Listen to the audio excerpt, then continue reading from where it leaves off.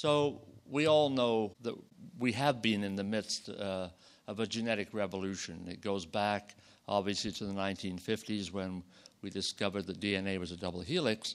But I think the revolution really took hold. In my mind, I have this image etched somewhere in my brain of both Tony Blair and Bill Clinton standing in the Rose Garden announcing that the human genome had been decoded. It's turned out to be much more complicated than that, and I don't want to denigrate in any way whatsoever the tremendous effort and achievement that was represented by decoding the human genome. It's a landmark in science, and it continues to inform everything that I'm going to say about epigenetics. But sadly, understanding each of our individual human genomes only gives us one perspective on how genes may be related to health and disease. Epigenetics, however, is dealing with another paradox, and that is the paradox that every cell in our body, we have over 200 cell types, we have over 3 billion cells.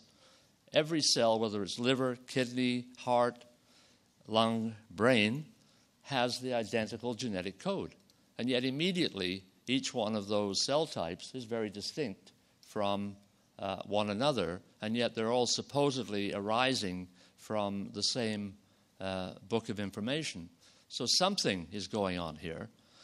And the concept of epigenetics has been put forward initially to try to explain how this book can be read differentially by cells, and those changes in the readout of the cells actually dictates how cell-specific changes occur. And so that's how epigenetics came into our vocabulary as you see on the screen, the study of reversible heritable changes in gene activity and expression that are not dependent on alterations in the underlying DNA sequence. So we come then to a comparison of what we mean by the terms epigenetics and genetics. So genetics, of course, is the heritable transmission of information based on differences in DNA sequence. It's a very tight relationship. But epigenetics is the heritable transmission of information in the absence of these changes. So it's the readout of the information that's contained in DNA.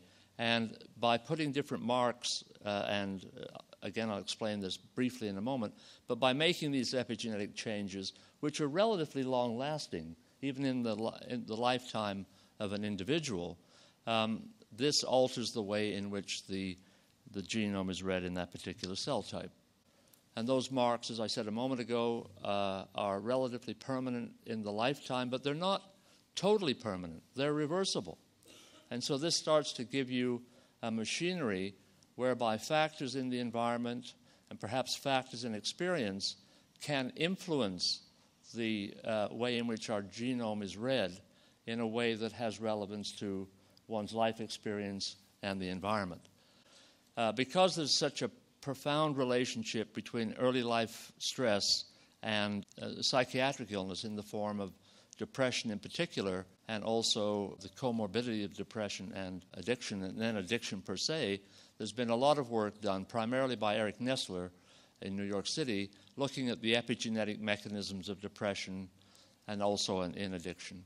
And he has some wonderful evidence that there is indeed epigenetic changes that may be linked to depression.